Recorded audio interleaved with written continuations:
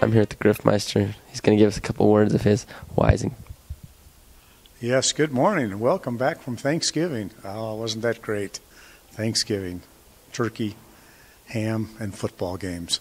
Now we find ourselves back, and it's time for basketball. The boys play here tonight against Pleasant Grove, who played in the state championship last year against Lone Peak. Lone Peak won, but Pleasant Grove was there. So that's a good team. Our boys have won their first game, so they're 1-0. And the girls are playing in Orem, and they won their first game too. I don't know if they played since I went to close-up or not. But anyway, it's cold outside. It's going to start snowing sometime, and that means it's winter. And in Utah, it's basketball time. Be there or be square. Thank you.